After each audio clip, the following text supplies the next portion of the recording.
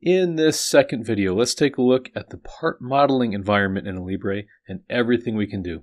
Let's go. Here we are in the part modeling environment, and you'll see, I think most prominently is this center area here known as the graphics display window, where you can look at the part that you're designing.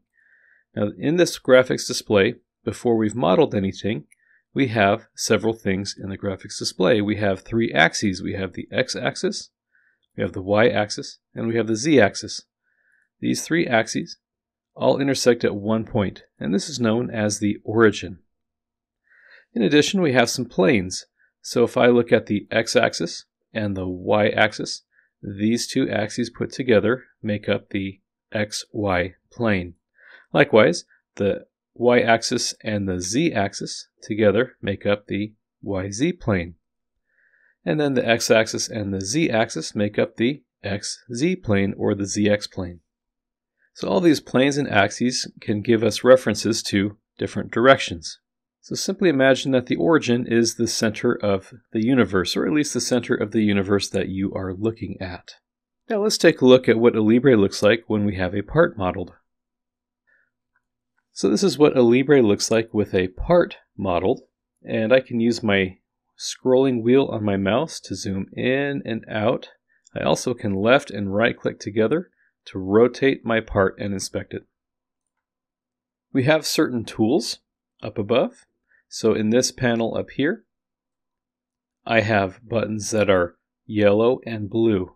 And everything that is yellow and blue is in charge of adding or taking away material in various ways. These are tools to create the solid that we're looking at.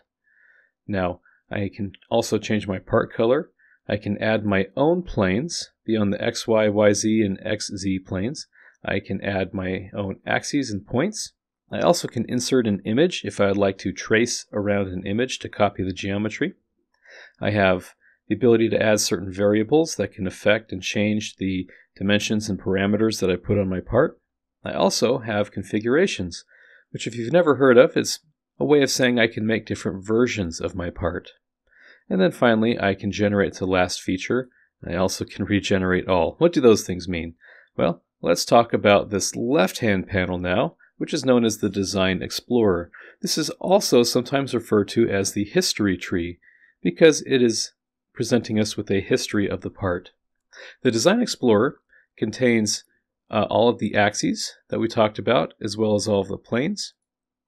Any images that you put in are captured here, and special views that you have, which we'll talk about, can exist here as well. But finally, we have features. Every time I add something, maybe I add a hole or something into this bottle, then you will find a record of that is placed in the Design Explorer. I have the ability to roll back the things that I've done and look at the model that I've made in an earlier state. I can also make changes or add features in this state, and then I can roll it back forward to restore the things that I've already done. So if I roll the model back, I have the option to generate to last feature or roll it back forward into the state that it's currently in. And that's what we mean by generate to last feature. So here we have a history tree that encompasses the part's history on the left side. And then up here, I have the tools to add and take away all the different features of the part.